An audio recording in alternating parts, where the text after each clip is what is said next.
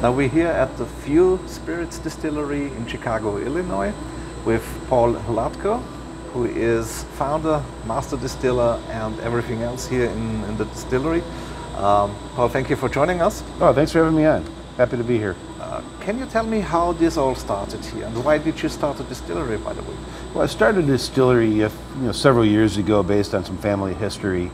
Prior to World War II, my grandfather's family had been in the beer business in the Czech Republic. After the Nazis invaded, they stole the brewery, murdered the whole family except for my grandfather.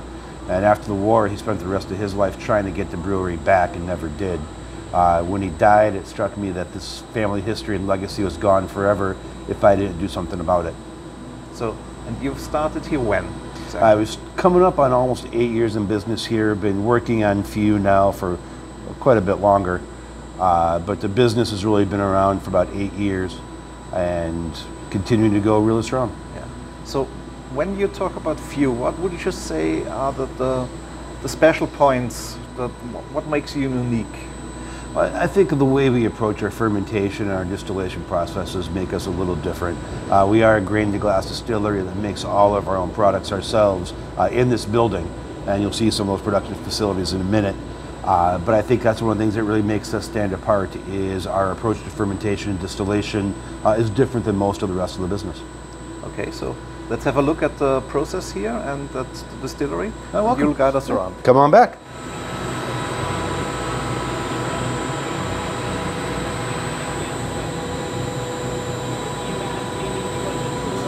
So Paul, this is the distillery, right? Yeah, so this is the distillery. This is our entire production floor.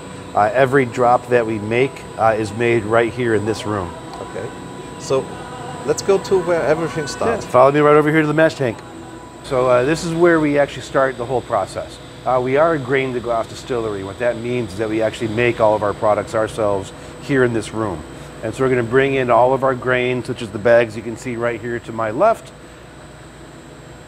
And we're going to cook it right here in our mash tank right behind me. And when you cook the grains, you take the grains, you break them down into starches, added malted barley to convert those starches into sugars, and then you add in yeast to convert those sugars into alcohol in our fermentation tanks. Okay. How large is this one? What's the size of it? This is about 3,000 liters. Mm-hmm. Okay. And how long does it take here to mash it? So our mashing process, we do it twice a day. We allow 5 to 6 hours for our mashing cycle. Do you use enzymes or do you use the malt? We augment with a little bit of enzyme, but for the most of our saccharification comes from the malted barley. Okay. And the mill is where?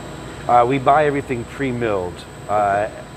Grain dust can spontaneously explode, and we have enough hazards here in the space to make it not especially safe. Because that's not the largest place here, right? Right. Yeah, we're only about 900 square meters, and so taking up the space for a mill and a mill room and doing all that safely, we don't have the space. Okay. From here it goes into the fermentation tanks? Yeah, so from here it goes into the fermentation tanks, which is what you're looking at right there. We have 2 30-barrel fermenters and 3 60-barrel fermenters. Primary difference being that they are twice the size. In the fermentation, that's where the yeast actually does their work, and it converts all those nice sugars that we made when we mash into the actual alcohol. Paul, you told me there's something special about your fermentation. What is it? Yeah, so we take a very kind of a more brewer-focused approach to our fermentation than a lot of distilleries. We pay a great deal of attention to the fermentation process. We use different yeasts for all of our products, focusing in on the flavor of the yeast as well as the flavor of the grain and all the other characteristics that go into whiskey. But the yeast in the fermentation is very, very important to us. On top of that, we actually use agitated fermentation tanks so that we can avoid having unnecessarily hot spots during the fermentation, and really helps dramatically improve both the quality of our fermentation as well as the quantity. We're very proud of the way that we ferment, and it's not something that is normally typical in the distilled spirits industry. How did you find your yeast, or how long did it take you to find it? So finalizing our yeast selection was a process that took upwards of a year to a year and a half. What we did is we actually started off by using 10 different yeasts. Did a fermentation to figure out which 3 of those we liked best. Once we had the yeast strains that we liked, we then worked to optimize the fermentation temperature, because yeast and the quality of fermentation is highly responsive to the fermentation temperature. Once we had the fermentation temperature, we went through and worked on our distillation techniques, our distillation proofs, proof off the still. Then we worked on barrel entry proof. Then we worked on harvesting proof. And so there's a great deal of work that went into all of our recipes, and we believe that the result of all that work is shown off in the glass. Do you use one kind of yeast, or do you have different yeast for different tasks? So each of our products uses a different kind of yeast. For example, our bourbon whiskey is made with a Belgian saison or farmhouse yeast. In contrary, our rye whiskey is made with a wine yeast that was originally isolated in the Loire Valley in France. And so what we get from those different yeasts are different characteristics. Our bourbon is going to be a very, very spicy bourbon with a lot of coriander and clove, black pepper, white pepper flavors from that yeast. On the contrary, our rye whiskey is going to have some really nice jammy, fruity, stone fruit flavors that might be a little more typical of, say, for example, a Loire Valley French wine, because that's the yeast that we use. Now let's have a look at the distilling. Let's take a look at some stills. Now that's a high still, impressive high still. You had to go through the roof for it, right? Yeah, so we put this in. We had to do a little bit of building modification, but we're really happy with what we got. And so this is our stripping still, or a column still. This is a still that separates the water and the alcohol and the grain very quickly, efficiently, and without a lot of muss and fuss. We love this tool. It really helps us to make the whiskey that we really want to make taste the way you want it to taste. One of the first column stills of this size ever built by the manufacturer. We bought this from a company called Vendome, which is down in Kentucky, and they are the people that make virtually all of the stills for the large heritage bourbon distilleries down in Kentucky. What are you doing right here? I'm sorry, I couldn't hear that. What are you doing right now here? So right now we are running our bourbon. Okay. We're cooking a malt whiskey and fermenting a malt whiskey, but what's in here is bourbon. Maybe you could explain a little bit the process in the column still, because not many people are... Absolutely. So in a column still, what you're going to do is, again, you're separating the water and grain from the alcohol. And what's going to happen is you're going to take all of your distiller's wash, which is the completed fermentation, and it's going to get pumped in right here. So this pipe right here is connected to our fermenter. It's going to pump in. It gets pumped all the way up to the top.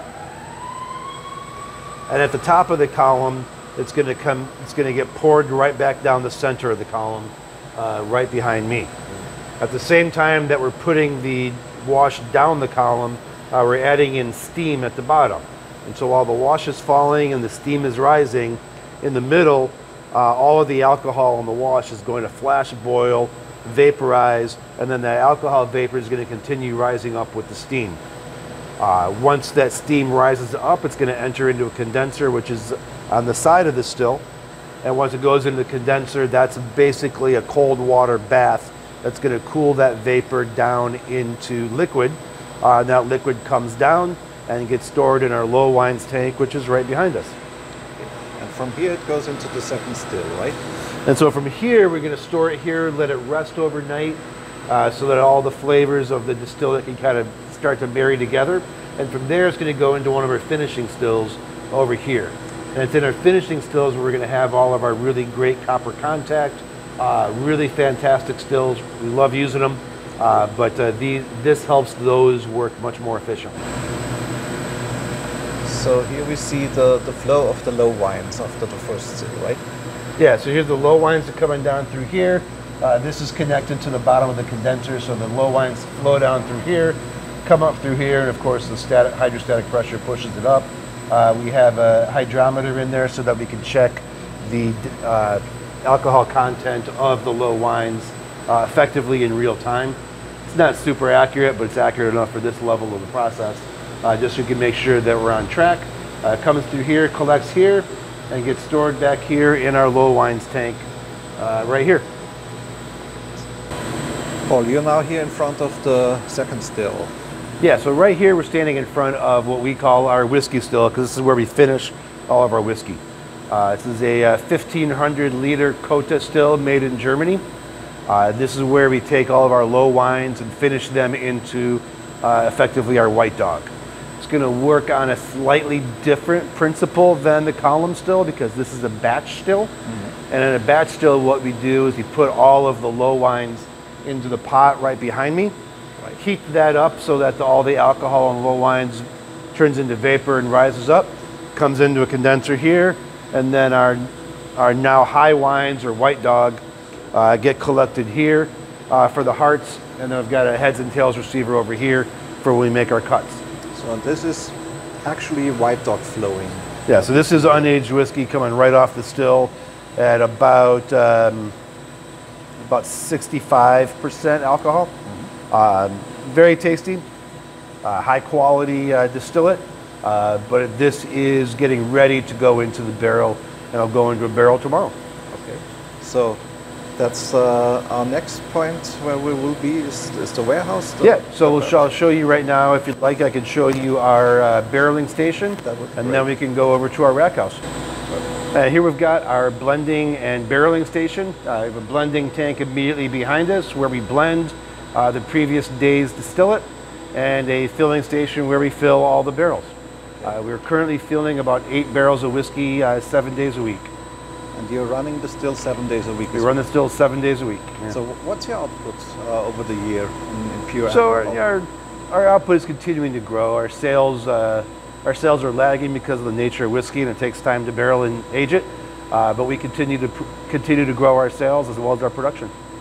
So you told me that you will move out of here in about 2 years, right?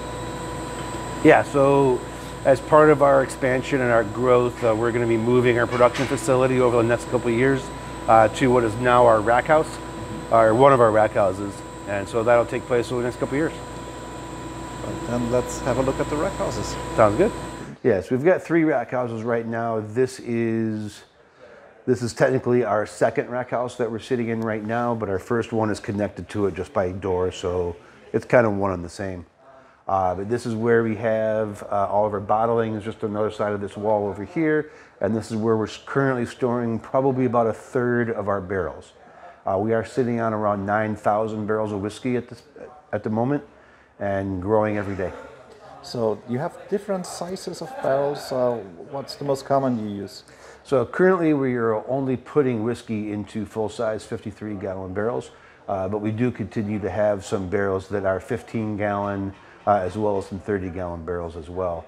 And what we like to do is try to have like a little bit of a mixture of different size of barrels, because you get different aging and different maturation characteristics off of each. The smaller barrels are fantastic for some wood extraction and some really great woody flavors, whereas the larger barrels can tend to be a little bit more focused on some more lactones and a bunch of other different characteristics that really only happen over time.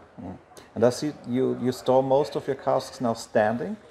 We store virtually all of our casks now standing.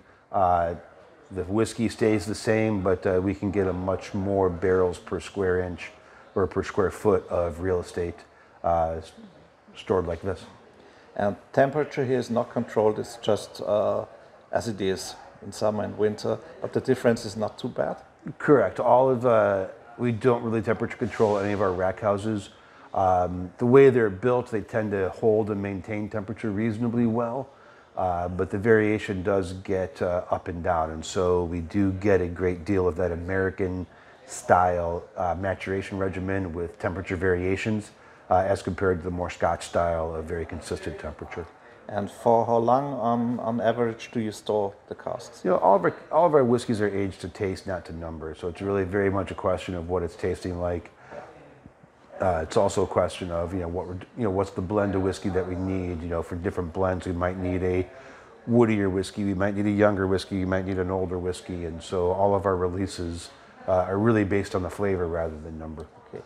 Now let's move on to a very special section of the warehouse, and you show us some experimental casks there. Sure. So Paul, around here you have your experimental casks. Tell us something about them. What are you doing here? Sure. So here at Few Spirits, we try to engage pretty extensively in whiskey research, experimentation, and trying to find stuff that we really think is cool.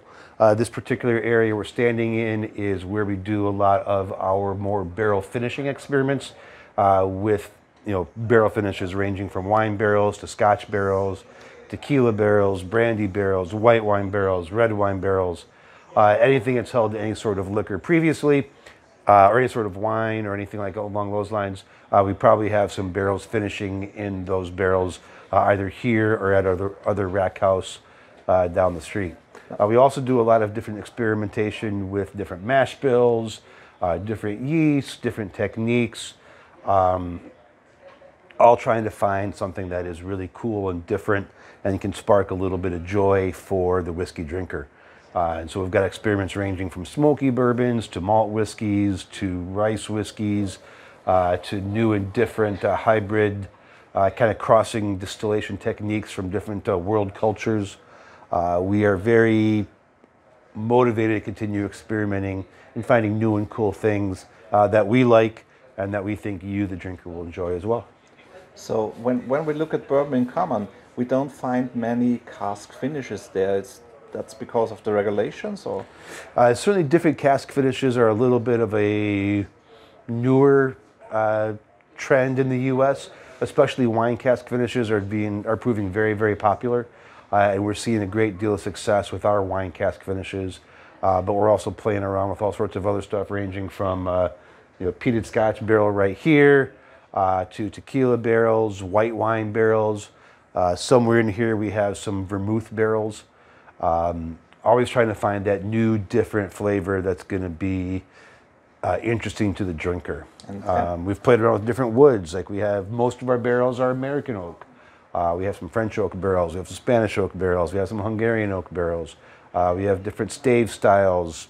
Always trying to find that new and cool thing that we're going to think is really, really cool, and then you will ideally as well. Yeah, eventually they will come to the market, right? Some of them. We guess that probably 1 in 10 will come to market. Maybe it'll be a little bit more. We don't know. If we don't like it, doesn't matter how cool it is, it's not going to see the market. Thanks, Paul. So this is kind of a little bit more experimental area where these whiskeys are going to be a little more focused on different mash bills or different yeasts or something besides a true barrel finish. So these are all new American oak barrels that have different whiskeys inside with some very varying results, ranging from an experimental bourbon that that you just saw on the screen to actually a very, very cool sweet smoke malted whiskey that we have. We're kind of excited about that one. We think that's going to be going some pretty cool places over time. We've got a wheat and mesquite smoked whiskey over here. As well as some other really cool and fun and interesting different whiskeys that, again, may or may not ever see the market, but we continue to chase after and try and find new and cool stuff that people are going to enjoy drinking. Is this actually color-coded, red and blue, or is it just coincidence? Some is color-coded, some's a little bit less color-coded. It's supposed to be color-coded, but we're not necessarily the most stringent about that either. At the end of the day, it's just a barrel marking rather than the whiskey in the barrel, and it is actually the whiskey in the barrel that matters. So here at Few Spirits, our number 1 and number 2 products are the Few Spirits Bourbon Whiskey as well as the Few Spirits Rye Whiskey. These are the products that have by far the most wide-ranging distribution, as well as our number 1 and number 2 sellers. So our Few Bourbon Whiskey is going to be a very, very spicy bourbon. It doesn't taste like Kentucky bourbon, primarily because it's not actually Kentucky bourbon. Certainly the boys and girls down in Kentucky make fantastic stuff, and that's why we try to make sure ours tastes a little different than theirs. It's a mash bill of 70% corn, 20% rye, 10% malt, and we use that Belgian Saison yeast we talked about a little bit earlier for the fermentation process, and that's what we use to get that really fantastic, spicy yet slightly sweet bourbon flavor. On the contrast, our rye whiskey, which is our number 2 seller, is going to be 70% rye, 20% corn, 10% malt. with a French wine yeast that we talked about earlier as well. And so that's going to have some really nice spice from that grain, as well as a little bit of sweet from the corn, and then some really nice fruit from that wine yeast that's really going to bring in some stone fruit flavors as well. Well, Paul, thank you for showing us around. Thanks for coming in. Presenting the whiskies, and yeah, have a good time. Auf Wiedersehen.